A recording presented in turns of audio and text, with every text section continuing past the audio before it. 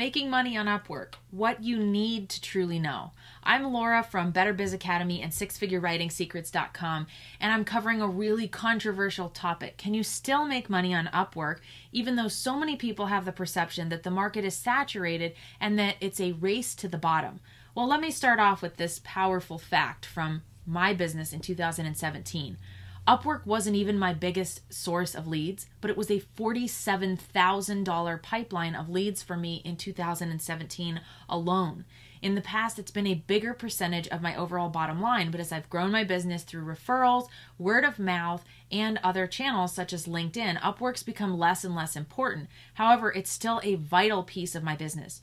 You'll see plenty of people out there telling you never ever to use Upwork. Many of them on YouTube telling you that it's the worst thing you could ever do for your freelance business.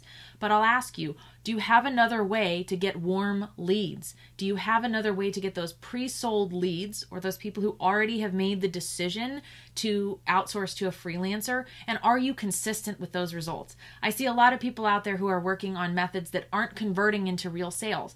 That's great if you have a cold email campaign that converts 1 out of every 25 people you send an email to. But given all the time you have to put in to write a personalized pitch, to find the company, to verify their income, to go through all the hoops, to get on a phone call with them, if you're not converting very many of those, you are leaving money on the table. You are losing money, whereas Upwork can be a much faster source of business. Now, who is Upwork right for? It's right for the person who can position themselves against other freelancers. On Upwork, it's not only about showcasing your talents, it's about showing to a client why you may be a better choice than other freelancers. Yes, you're going to have to compete. And guess what? The clients who want the race to the bottom on price alone probably weren't your ideal clients anyways. Here's a news flash. Don't bid on those jobs. Don't take it personally when it goes to someone who quoted cheaper. Keep working to find those gems and high quality clients. I know this because I have multiple high quality clients, many of whom I've worked with for so long that they've come off the platform after the 2-year rule expires about how long you have to work with a client on Upwork, and we now work together privately. So yes, I paid a percentage of the original earnings to Upwork and I pay a monthly fee to Upwork, but in exchange for the amount of money that has generated in my business by delivering leads to me that I never would have otherwise encountered, pre-sold warm leads ready to buy, it's an easy business expense. I definitely see it as an investment in my business to pay $10 a month to be a member of Upwork and generate thousands in return. And for all those people who panic about the idea of the 20% cut that Upwork takes, here's a pro tip. Factor it into your proposal fee. Increase your rates by 20% and pass that cost along to the client. You don't even need to tell the client that you're doing that. It might confuse them further. I used to even tell my clients, hey, this price includes the Upwork fee. They know you're paying a fee for being on Upwork. However, you get the peace of mind of Upwork's money protection and escrow service. I can't tell you how many times I and other freelancers have had to chase down money from freelance clients off of Upwork who don't pay their bills. Guess what? The number of clients I've had who I had issues getting payment from on Upwork with over 400 clients, 3. I don't even want to count the number of people I've had problems with getting payment from off the Upwork platform. I know it's more than a dozen. I've had to chase down money, enforce contracts, hire debt collection agencies, you name it.